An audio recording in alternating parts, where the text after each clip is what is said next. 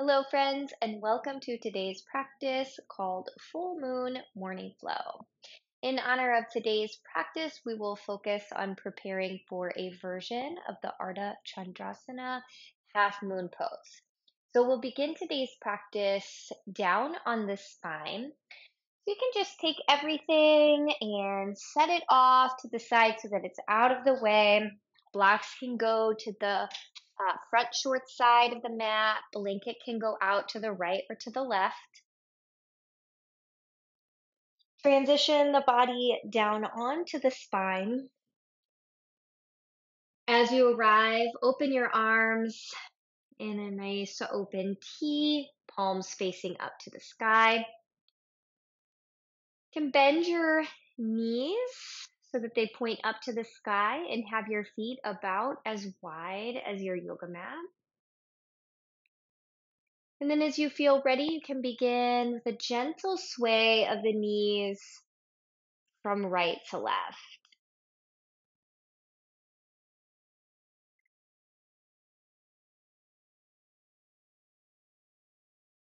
Notice the feeling of the legs moving through space, and as the knees tip to the right, you can gently activate into the inner edge of the left foot. As the knees tip to the left, you can gently activate into the inner edge of the right foot. Let's go one more time to each side.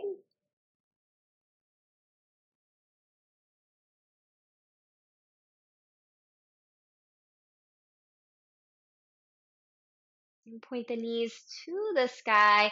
Pick up both feet for a gentle squeeze of the knees and thighs in toward the belly and ribs. Hands at the front of the shins or at the backs of the knees and thighs, and then just a little gentle sway. Cross your back from side to side.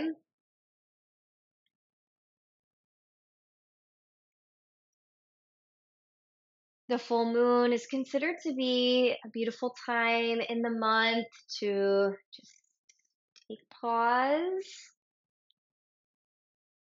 and to take a moment to contemplate what in your life you are grateful for. So as you hug your knees and thighs in toward the body, you might just take a moment to feel a sense of gratitude for all that the body does for you each day. And then as you feel ready, keep the knees bent, but plant the feet back down on the floor. Heels approximately in line with the sitting bones or slightly wider. Ankles beneath the knees. You're going to bring the arms down by the sides, and then you'll allow your elbows to bend so that the forearms and the hands are perpendicular to the mat. We're going to press into the backs of the arms. Take your breath in and begin to lift the hips up into a bridge.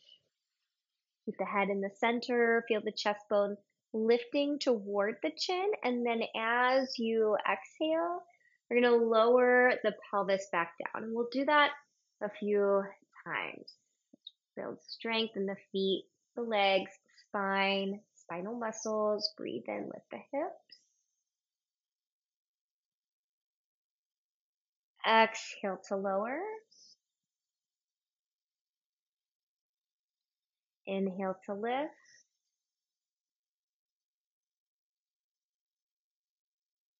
Exhale to lower. Let's take one more with a longer hold. So inhale, lift the hips. Pause here. See if we can hold for an extra 1 to 2 breaths in the bridge pose. Concentrating the breath at the back of the throat.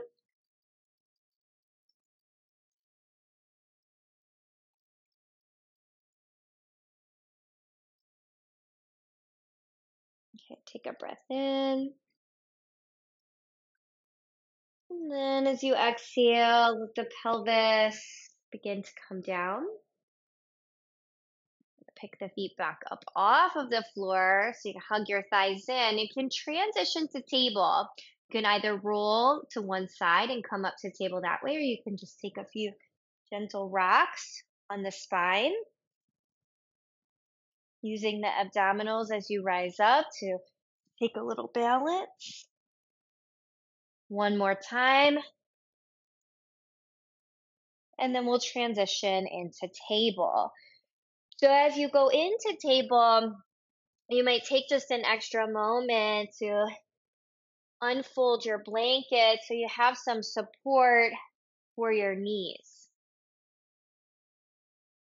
When you come to the table, we'll do some knee contractions here to focus on strengthening the core as well as the hips to support the half moon balance. So put the weight into the right knee, and then let's take the left leg back.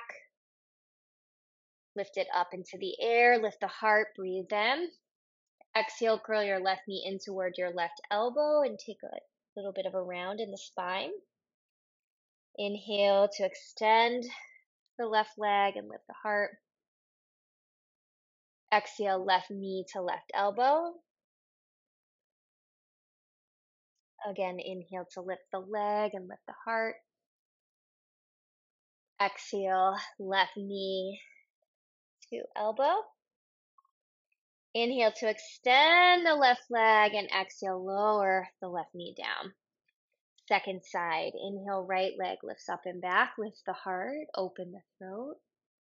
Exhale, curl your right knee to your right elbow, round your spine. Inhale to extend and lift the heart. Exhale, right knee to right elbow and round. One more time, inhale, extend and lift the heart. Exhale, right knee to right elbow and round. Inhale to extend the right leg, lift the heart. And exhale, set the right knee on the mat and give a sway with your hips from side to side. Okay, we're going to come to the center, release the belly down to the mat, take a cow tilt. Notice the movement of the tops of the thighs. Feel the openness from the belly button toward the pubic bone. We're going to come into hover table, or sometimes referred to as panther. So neutral with the spine, curl the toes, elevate the knees for a moment. Building core stability can help with all balance poses. Reach out nice and long through the crown of the head. Soften your eyes and breathe deeply, concentrating the breath across the back of the throat to create a soft, audible sound. Okay, take your last exhale here.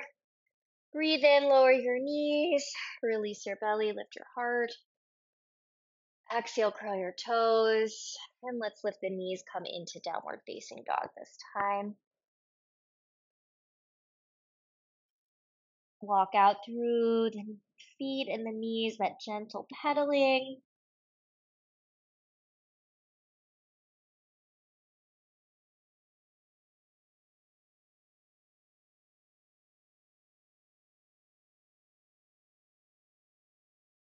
All right, we're going to place the weight into the right ball of the foot. Now we're going to do a few down dog toe taps. You might even soften in the right knee just a bit. You're going to inhale and send that left heel up into down dog split. That'll create some extra stretch across the back of the right leg. And then as you exhale, just tap the left toes down onto the mat and then inhale, lift the left heel again. Exhale, tap the toes. Inhale to lift the heel nice and high. Exhale to tap. We're going to inhale, lift that left heel nice and high. Now this time we'll come through crouching plank into high lunge. So you're going to pull the knee into the chest, give a little round to the spine, step the left foot by the left wrist, and then spin the right heel down, preparing for Virabhadrasana to Warrior Two. So inhale, right arm is going to circle sweep around.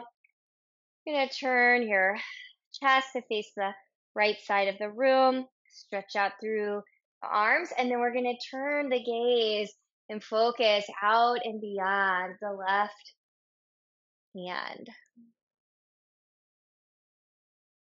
Good. We'll take another breath here, feeling the steadiness and strength in the legs.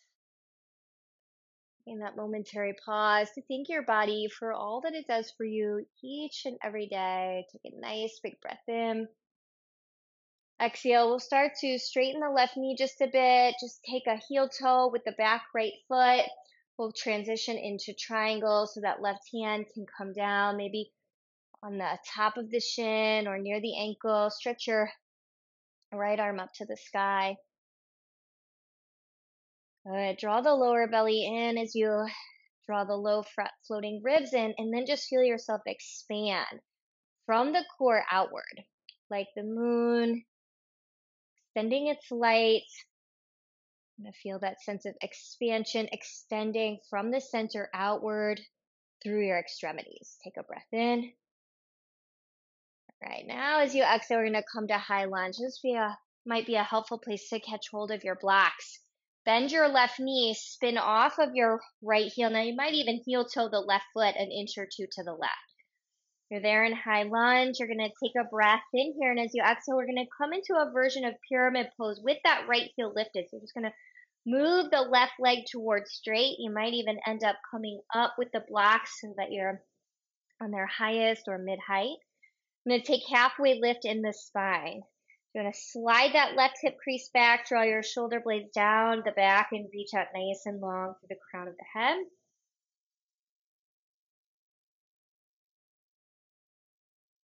Take a breath in. As you exhale for a moment, fold the torso forward into the left leg. Gentle bow forward. Breathe in. We're coming back to high lunge. Move the blocks. Step the left foot back. Down dog. Second side. Let's place the weight into the left ball of the foot. Inhale, send your right heel up. Down dog splits. You might even be bending a little bit in that left knee. Exhale, right toes tap down. Inhale, right heel lifts high. Exhale, toes tap down. Inhale to lift. Exhale to tap. Inhale to lift. Now, as you exhale, curl your right knee into your chest. Step your right foot by your right wrist. Spin your left heel down. We're coming up warrior two. Left arm makes that big circle around. You're going to turn your chest to face the left long side of the mat as you stretch out through your arms. Take a breath in. We're going to turn the gaze. We're looking out and beyond the right hand. Feel a sense of strength and power in the pose, but then inviting in also a softness and relaxation into the body. Sometimes even referred to as almost like an effortless effort. Take a breath in and last breath out here.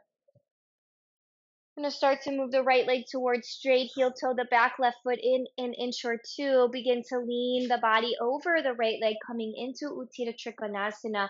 Right hand landing on the shin bones. Left arm reaching up into the sky. Illuminating from the core outward through the legs and through the arms.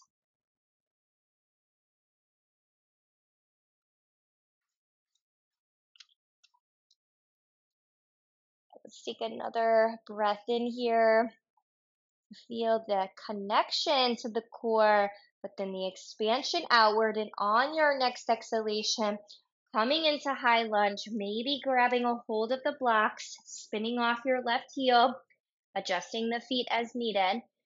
Start to straighten your right knee, slide your right hip crease back, draw your shoulder blades down the back, and reach out nice and long through the crown of the head.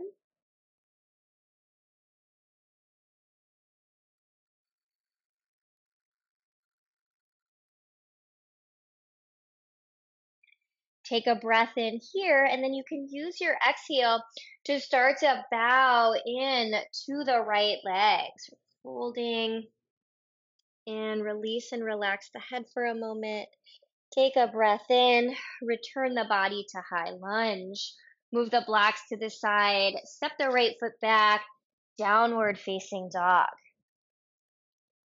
Take the toes back 1 to 2 inches, farther than you usually do for down dog, just making space for the hips to roll out into plank. Lift the heels, roll the hips forward, coming out into plank with knees down or a knee down plank. Exhale, begin to bend the elbows. If the knees are lifted, move toward the tips of the toes. Anchor the feet. Inhale, lift the chest, Bhujangasana, the cobra. Exhale, Adho Mukha Svanasana, the downward facing dog. Pause for a moment, breathe.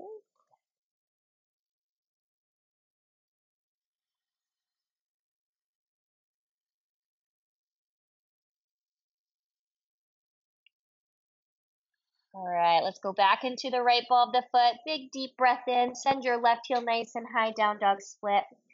Exhale, curl your left knee in toward the chest. Step the left foot forward, spin the right heel down. Now from here, we'll start to come in to half moon. So you're going to move this the block under the left hand forward, slide the right hand to the right hip. Press off the right foot and bring the right leg up into Ardha Chandrasana, half moon. Now you can stay right here. This right arm might go up to the sky. So you're feeling your body connect to the core. So stay strong at the center, and then you're expanding outward. Now you can stay right here. You might even draw into the core just a little more so that you might be able to take this left hand and move it up to the heart space, connecting the left hand to the center of the chest. Okay, from this pose, we'll come into stork with the right knee coming into chest. So bend in the left knee a little bit and then start to sweep the right leg down, up and forward. Catch hold of the right shin bones or the back of the right thigh. Give a little squeeze in. And then exhale, lower the right foot, wrap the hands around to the low back, draw the elbows toward one another. Inhale, lift the chest, tailbone draws down. With the hands at the hips, exhale, begin to fold forward into the legs. Slide the hands down the legs, fold in, release and relax, Uttanasana. Inhale, halfway lift with the spine, draw the shoulders down the back. Exhale, downward facing dog. From that downward facing dog, we are going to place the weight into the left ball of the foot. Inhale, send your right heel up. Downward dog split. Exhale as you curl your right knee into your chest. Step the right foot by the right wrist. Spin the left heel down. Grab the block, place it under the right hand and move it forward. Breathe in, press off the left foot and bring the left leg up into Ardha Chandrasana. From here, left hand could stay to the hip or you could reach your left fingertips up to the sky. Press through your left heel, expand outward. You can stay right there. You can take your right hand and maybe place your right hand to your heart. Extra balance challenge. Okay. You're going to be coming around and up into stork. So a little softening in the right knee. Sweep that left leg down. Bring it forward and then up into stork.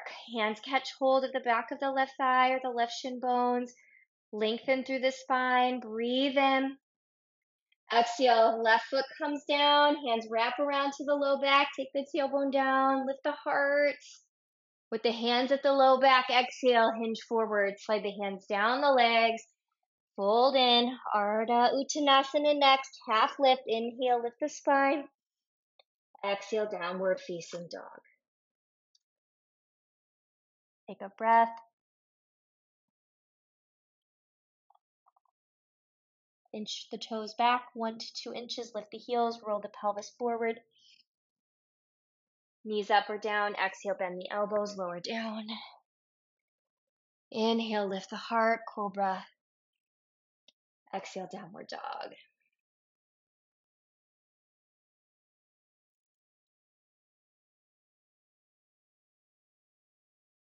Take a breath in and out here.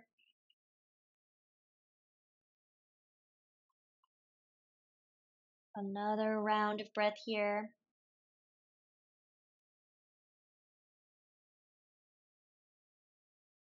Okay, breathe in. As you exhale, lightly lower the knees down to the mat. We're going to put the weight into the right knee. Lift the left knee, cross it behind the right, and then move your feet a little wide.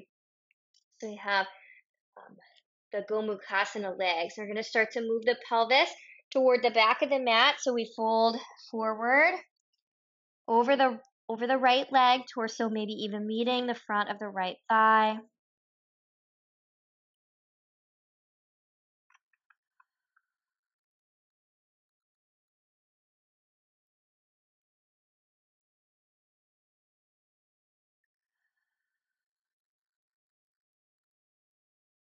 All right, take a breath in and out here. Inhale as you come up, move your feet a little closer together, lift up the left knee, uncross. Do that on the second side. Pick up your right knee, cross it behind your left, move your feet a little farther apart. Then we're going to move the pelvis back toward the floor as you're reaching your pelvis toward the back short side of the mat as you fold over that left leg. Child's pose with legs crossed, or a version of the Gomukhasana, cow face pose.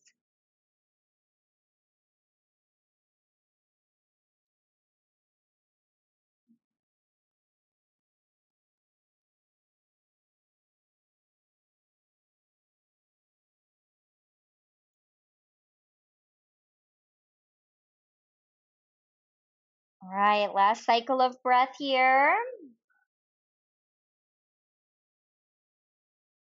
Let's rise back up. Bring the feet a little closer together. Pick up the right knee and uncross the knees. From here, we'll bring big toes together, knees going wide. Let the body come into wide knee child's pose. So this will be the last pose of the practice today. So feel free, if you prefer to take Shavasana, you can come down onto your spine.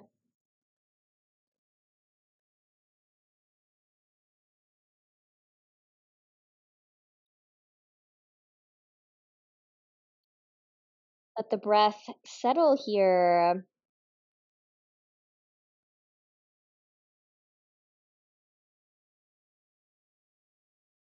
The moon, in and of itself, is associated with a sense of quietude, stillness, reflection, and I always find child's pose is a beautiful pose to help cultivate those particular qualities.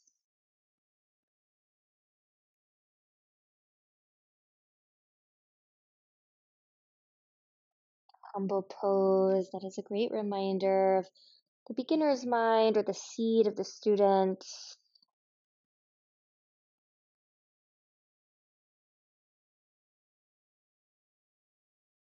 Take another minute here just to be with the breath.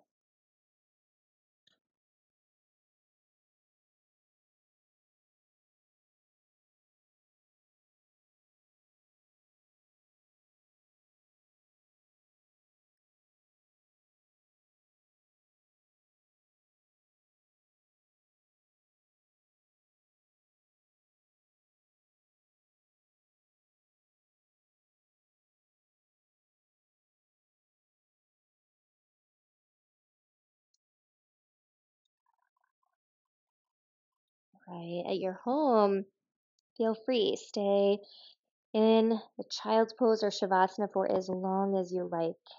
If you're ready to transition, we'll transition through table or over to the right or left if you're on your spine. And we'll make our way around, coming to a seated shape.